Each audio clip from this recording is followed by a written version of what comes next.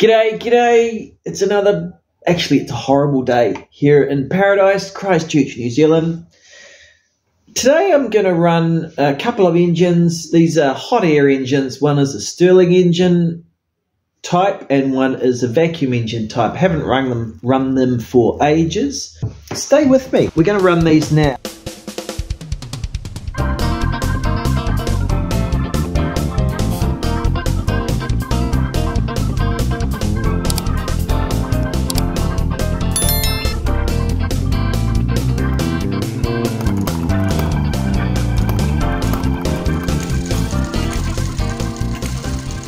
So we have, this is a German vacuum engine I got off eBay Germany some years ago.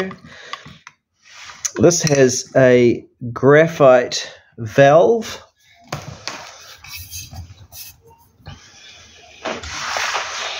Has a graphite main valve here. It has a turned graphite overpressure valve there, and it has a graphite piston. So this is a don't use any oils engine, very low friction.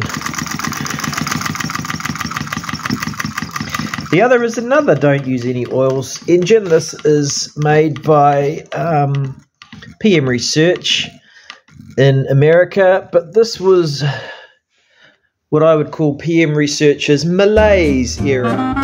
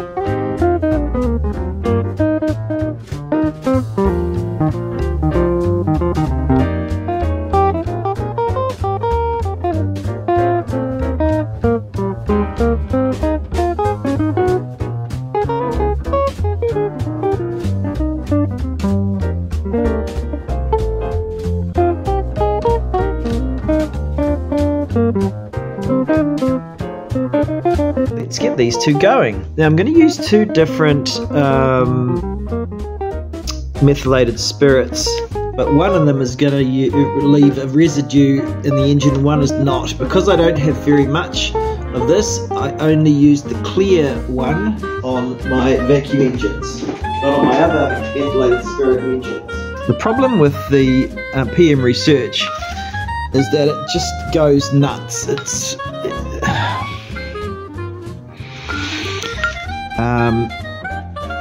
It goes too fast. We're going to try and look at that a bit. Another problem we get with it is that the little ball here gets stuck, but that's not too hard to fix. I'm going to fix that now. What we need is a long piece of rod.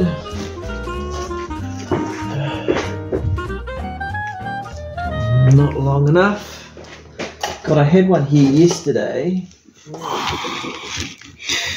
This is how we free up the little ball in the pump. Yep, and I felt it just pop. Yep, felt that ball just pop off the end there. And that is a good start. We might stick a little bit of grease around the top of this. Of course, being careful because we don't want the grease to get in the piston.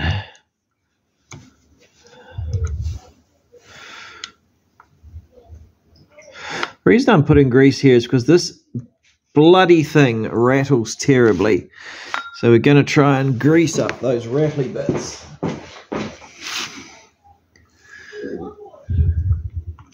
So I've never greased this before because, you know, I don't want that grease getting down in the bore there, but I just can't stand the noise this makes. So we're just going to try it this time. Still as rattly as anything, for goodness sakes. God.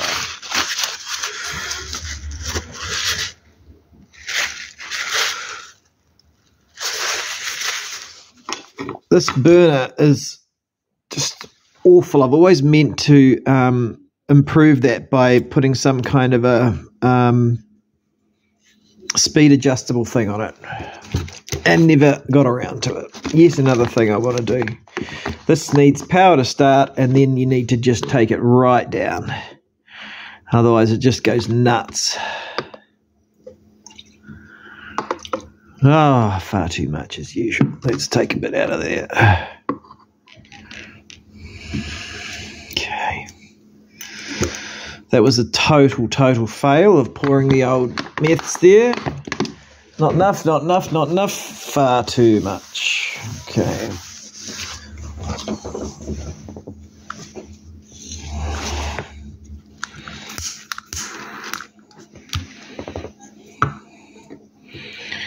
Far too much.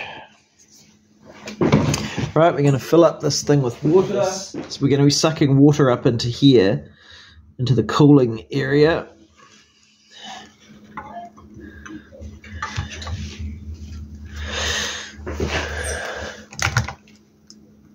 So sticking my finger in there, my finger is getting burnt, so that's, ironically, that's a good start. Right, let's get this thing going.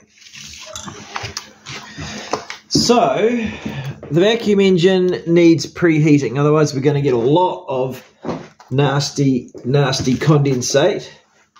Screwing that up. Just going to move this to one side.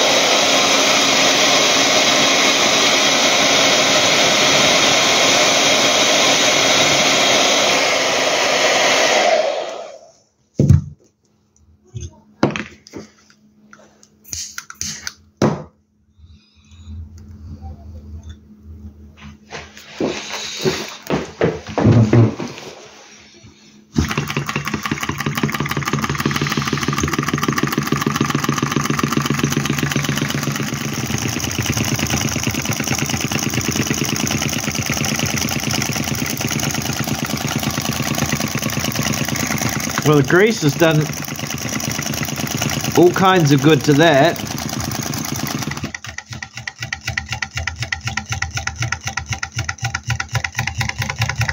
Oh, there it goes. This is what we get. It goes crazy. Anyway, let's just see. Let's just see.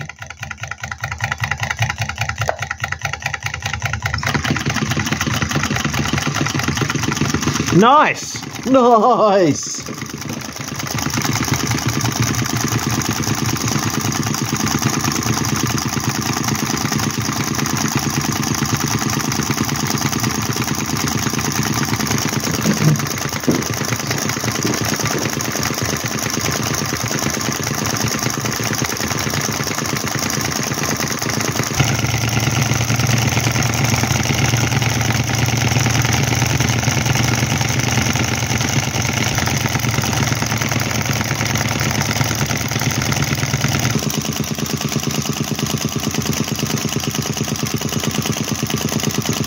There we go.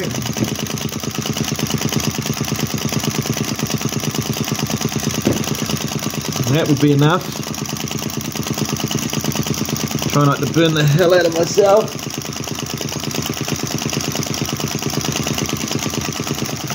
Okay, that's with a bit of reduced flame on the old heat engine there, the hot air engine. Now this one will happily go for ages. This one here will run for ages and ages. It's not going to get too hot because it has this massive heat sink on the back.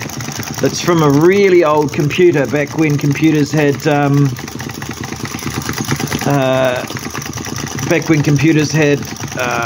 horizontal chip things. I can't remember whether it was a 486 or what it was. Early Pentium.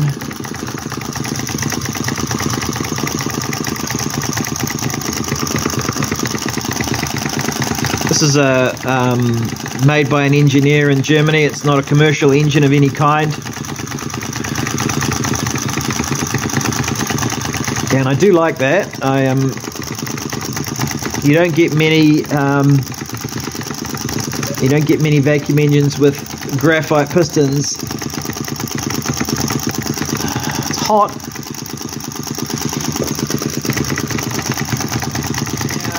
Jin from Microcosm has released a beautiful pumping engine, Ericsson pumping engine. Really beautiful, much nicer gas burner, a little chimney, which is what they should have.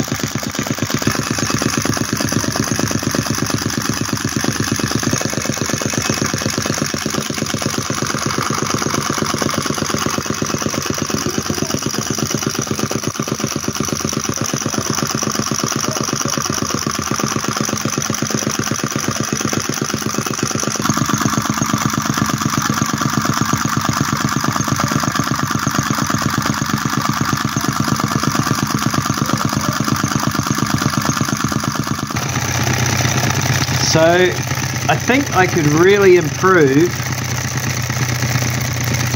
what's going on with that pump. And what is going on with that pump is it's not sealing, blowing water out the top and sucking air in.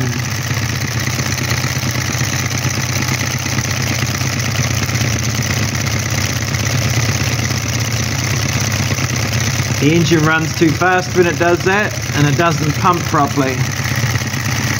It's just not satisfying to watch. The fast running throws oil and water everywhere, which can get into the mechanism, the cylinder, the piston, and all those linkages wear out more than they should. So I'm going to search for a ring that will work in there.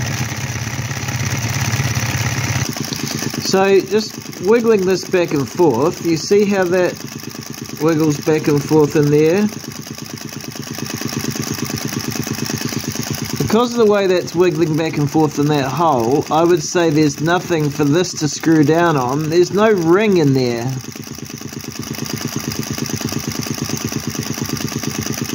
Well, that sucks, doesn't it? No wonder it's not...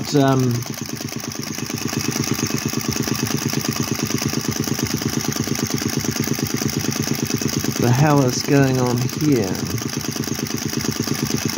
No, that's my grease.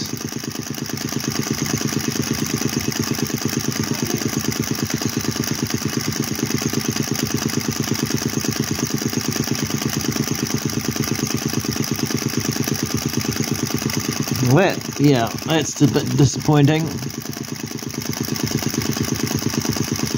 I need some kind of a we need some kind of seal here, like a rubber ring of some kind.